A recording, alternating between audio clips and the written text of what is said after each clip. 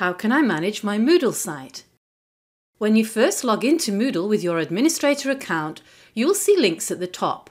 Home, Dashboard and My Courses, everyone sees these, and a link Site Administration, which is especially for you.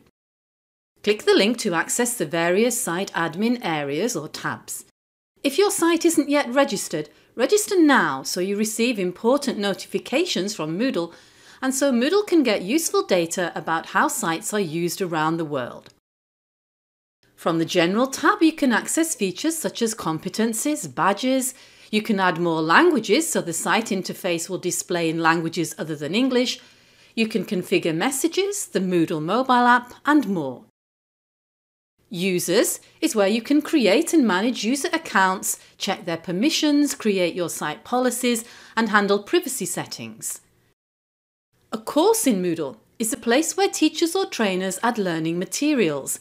From courses, you can create courses in a variety of ways and set course defaults for all courses on your site, including default activity completion and activity chooser settings. You can also configure backups here.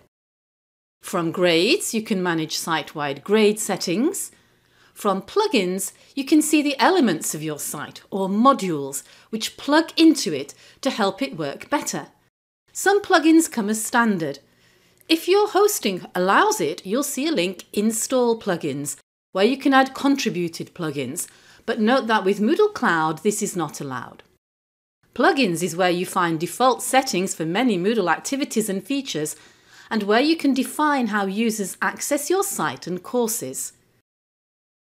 From appearance, you can customize the navigation, default start page, add custom headers, footers, CSS, and set up user tours of your site. You can also customize the look and feel of your site with themes. The latest version of Moodle comes with 2 standard themes, Boost and Classic, and they have settings pages here.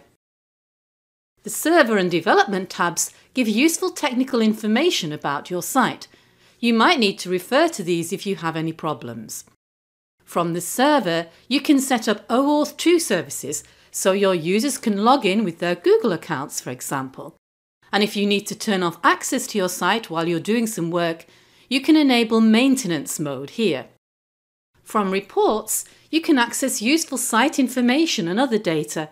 It's worth exploring each of these to see how useful they will be to you. The Report Builder section has a link, Custom Reports, where you can configure and share custom site reports.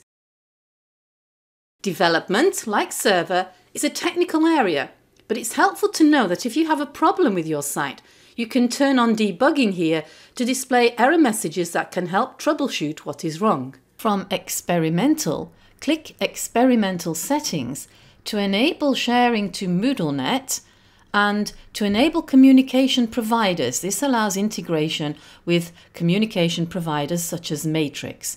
We look at these in other videos. And finally, there's no need to remember all these settings because you can simply use the search to quickly locate what you want.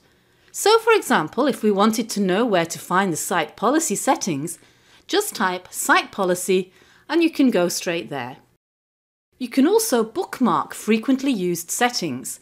When you're on a page you want to bookmark, click the block drawer top right and then click Bookmark this page. You'll have it saved for easy access next time you need it. To summarise, the Site Administration link provides access to the admin interface. A search field and admin bookmarks block are available for quickly locating settings.